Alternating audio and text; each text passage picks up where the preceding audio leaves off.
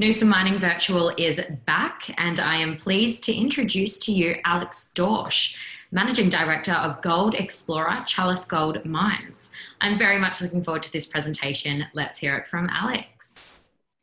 Thank you, Amy, and thanks everyone for joining this great event. It's a shame we can't be doing this in person this year, but yeah, definitely a worthwhile thing to be doing over the web. So thanks everyone for joining. I'll give you a brief update and introduction into to Chalice Gold, as Amy said. So our normal disclaimers are available on our website if you'd like to view these and read these in your own time. So Chalice is a fairly unique, well-funded exploration specialist. We've got a proven generative model, and we've got the ability to find opportunities, make discoveries, and then ultimately define mines. And we've shown time and time again that we have a good track record in doing this. We've generated over 100 million Australian dollars over the last sort of 10 years. And actually return some money to our shareholders in that time. So it's a very unique trait for a junior company. We've positioned ourselves with a very strong balance sheet. We've got at the moment $54 million in cash and investments, and that allows us to do things that most juniors can't do, and it really allows us to look for those big company-making opportunities and really take the long view on exploration. And that's certainly what we're doing at the moment. We have an unrivaled exploration portfolio. We're the dominant player in arguably two of the hottest districts in Australia at the moment. What we've basically found and what we've commenced is with our recent discovery is the Julimar Ni-Cu-PGE province in Western Australia. And we're also one of the largest holders of a gold exploration tenure in the Bendigo zone in Victoria. So this is where our projects are in our portfolio. As I say, we've got a very exciting new discovery and really have commenced and kicked off a new mineral province in Western Australia, just outside of Perth. As you can see there, our Julimar Project. It's a greenfield discovery. The very first drill hole was the discovery hole. It's 100% owned, and it's essentially an unexplored part of the world, just about an hour's drive northeast of Perth. And secondly, we have a very large land holding, as I said, in Victoria, over 5,000 square kilometres, really extending northwest and northeast of the Fosterville gold mine. We have a really couple of very enticing targets there, all 100% owned, and very much, we're at the frontier there of exploration in that part of the world. We're also in the western part of the Kimberley, where we have a very large land holding alongside IGO, basically right next door to an isolated prospect called Merlin. So I guess the common theme with our portfolio is that they're typically greenfield holdings. They're very large holdings. And I guess now with our recent performance and our recent exploration success, we've really shown that we're a highly successful explorer in our own right. So corporately, we have a very tight capital structure, and as I said, a very strong financial position. We're part of the Goyder Group. Tim is our long-standing chairman and has been a shareholder since 2006. He currently owns 12% of the shares. Franklin Templeton, it's very unusual for such a large fund based in San Francisco to hold a position like that in what was a junior company and now a substantially larger company. And then recently we raised $30 million and really increased the size of our institutional holding, which now is almost a fifth of the company. We've attracted a number of analysts, now covering us, which is fantastic. That list is there on the left-hand side. As I said, cash of about $45 million, including our investment there in O3 Mining. Our working capital balance is around $54 million. Which is a very favourable position to be in. And our market cap at the moment sits at around 350 million Australian dollars. And those who have been following Chalice over the last 6 months would agree that just what an exciting period it has been for the company. You can see the share price, came off a low of around 11 cents just in March there. And since the discovery, we're now sitting around sort of $1.15 per share. And that's, that really reflects the excitement around what we've found here in Western Australia. So Julimar, I'll provide some context and then a bit of an update of the discovery. So we intersected high-grade nickel, copper, PGEs, as well as some cobalt in our very first drill hole at the project. And really it has, you know, kicked off a new province, a new mineral province for Western Australia. What we have there is a 26-kilometre long complex that we think is a layered ultramafic intrusive complex. We staked that in 2018 and really quickly saw that there hadn't been much work done at all on the project. Our exploration has initially focused on the southern end of that intrusive complex, at the southern end of our granted tenure in the blue rectangle there on the left-hand side. And really what I have there is a discrete lens-shaped mag feature, and we've made the discovery in that intrusive called the Gonville intrusion. So as I said, we discovered a shallow zone of high-grade nickel copper PGEs, and really that kicked off a big rush, and we had really first right there, obviously, to pick the other prospective areas of ground there. And now we have over 2,000 square kilometres of additional applications in the red on that map on the left-hand side. So the Gonville intrusion itself, as I said, it sits at the southern end of the complex. It's 1.6 kilometres in length and about 700 metres wide in its widest part.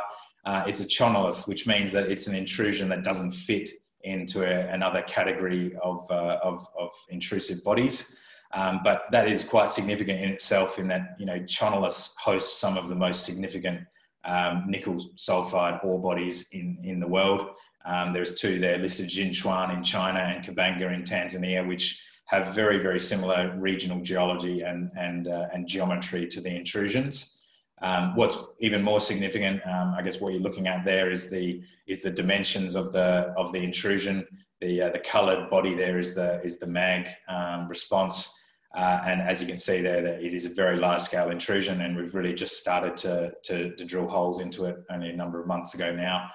Approximately 24 kilometres of that complex extends under the Julimar State Forest, and we have yet to do any exploration in that area. So I guess it really highlights the sort of opportunity this is. This project is a tremendous opportunity for further discoveries. So Gonville itself is an exceptional new discovery with, really, in our view, the potential to host a world-class deposit. It has a few uniquenesses about it. It's got both high-grade, massive and matrix sulfides carrying high-grade PGEs, as well as nickel, copper, cobalt, and in some cases gold. Really, we've only just begun to drill out that system, and our high-grade zones remain open, and we're drilling those high-grade areas on an 80 by 80 grid at the moment. And then the other point of uniqueness about this mineralized system is that every single other drill hole that we've drilled into the intrusion hits disseminated sulfides that are enriched in PGEs, particularly palladium. So we know we have, I guess, widespread mineralization through this body, extending essentially from surface down to a depth of 450 metres, and that is only constrained, that depth, by our drilling to date. And also on top of that body itself, we have an oxide zone that's enriched in PGEs, so some quite high-grade PGEs, essentially extending from surface there down to about 25 metres. So our strategy with this system is really to define as big as possible resource as we can, and really we have 3 rigs on the property at the moment. We're using all the geophysical tools available to us as well, and essentially the drilling is really constantly now expanding the footprint of mineralisation in this system, both in the disseminated as well as the high grade areas. So zooming in on the high grade areas. We recently doubled the strike length of our G1 zone from about 200 metres of strike length to about 400 metres.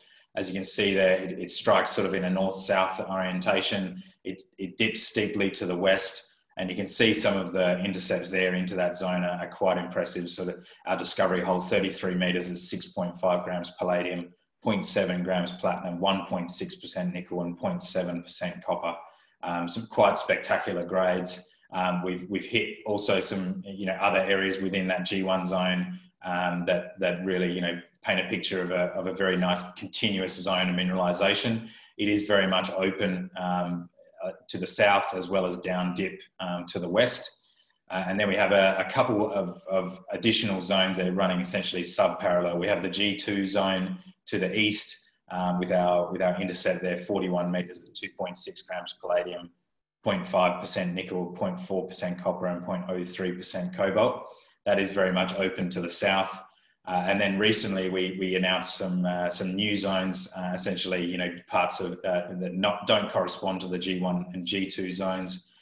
We did recently announce last week 23.9 metres at 1.7 grams palladium, 0.4 platinum, half a gram gold, 0.1 nickel and 0.7 copper to the bottom of that hole. So we are now seeing a different type of mineralisation at depth, a more copper gold rich part of the system, and I guess that's an indication of just how effective and how fertile this system is. And the system continues to surprise us by delivering results like that. Looking at that G1 zone in 3 dimensions, you can see there it strikes over about 400 metres. It dips steeply to the west, as I said, and we're drilling that on a very coarse spaced 80 by 80 grid at the moment. You can see some of the samples there of massive and matrix sulfides. I can show you essentially a sample of the massive sulfides here. They're very well preserved in fresh rock. You can see some of the minerals there within those specimens. Essentially, it's very unusual to have such a high grade zone like that so close to surface. It's sort of within sort of 25, 30 metres of surface. So something that is obviously very, very exciting indeed. And at the bottom of that figure, you can see that that new copper gold zone in the bottom of JD5. So very much a growing system. And then looking at a cross section throughout the middle of that intrusion itself, just illustrating, I guess, the scale and the widespread nature of the PGE mineralisation within the intrusion. All indications here is that we have widespread, mineralisation, so it is going to result in a very, very large scale PGE deposit. Some of the intervals there you can see in that table, extend over hundreds of metres and in sort of in that 0.5 gram to 2 grams PGE range. The other part of this project is that Gonville itself is just that southern discrete mag anomaly at the southern end of that figure. We have approximately 24 kilometres of that same geology, or we're interpreting that same geology to explore. We're waiting on access to go into that state forest area. We've already identified one key target about 10 kilometres northeast of Gonville, so a very attractive target there. It's got anomalous nickel, copper and PGE in soils, and it's got a very similar magnetic signature. So we will be flying some airborne EM over the entirety of that complex in August of this year, and then we'll hopefully be accessing that to do more reconnaissance and ground exploration in the latter part of this quarter. So for those who don't know the PGE market, essentially palladium is our key metal in our deposit that we've found. Majority of PGEs are used as catalytic converters, as in engines. And really the next phase of growth really for PGEs is in hybrids as well as fuel cell vehicles. So particularly hydrogen fuel cells is a growing area of application for PGEs. There are no primary PGE production in Australia, so it is a critical mineral really of strategic importance to Australia, and the price, particularly of palladium, is now at record highs. What are we doing on the project? It's listed out here. Essentially, as I said, we have 3 rigs turning. We're doing some initial metallurgical work at the moment, and our aim here is to define an initial maiden mineral resource by this time next year, so within 12 months. And that's what we're going to be continuing on with. Victoria, just a quick update there. For those who are familiar, we have one of the largest land holdings in Victoria, to the northwest and northeast of the Fosterville gold mine. It's a spectacular gold mine, and I guess that's what's drawn us to this area. We've adopted a very value-add, a systematic approach to exploring this area. We've identified now circa 15 targets, and we're really now honing in on the 2 sort of key targets that we think we have, which is Carry and Ironbark. really, how do you find one of these gold systems in Victoria? It's find the dispersion footprints and then really narrow in on those dispersion footprints to look for the gold system at depth. And that's very much what we're doing at the moment on our 2 targets. At Carry, we did intersect gold with the first diamond hole some months ago now. We are waiting on a number of other assays for diamond holes on that target. There should be an update out within a couple of weeks with the remaining holes there. Essentially, we have a 4 kilometre long gold anomaly there that really deserves, Please more wrap it up now, Alex. We don't have much time. Okay. So very much looking forward to more results on Carry. Also Ironbark, for those who are familiar, we've got 2 diorite targets there that host gold mineralisation. We're waiting on our assays for our 3 diamond holes on those targets, as I said, within a couple of weeks. So to wrap up, why is Chalice a compelling opportunity? Really, our discovery there at Julimar is really a unique one, and it really does have all the ingredients of a world-class deposit. We do have an emerging gold province there in Victoria, and obviously the company has the track record and the financial capability to really execute on what it wants to do. So that's Chalice Gold Mines, and I thank everyone for their time. Thank you so much, Alex. Head on over to our website if you have questions for Alex and click on the Chalice Gold contact links. Next up, we have Cyprium Metals. Thanks, Amy.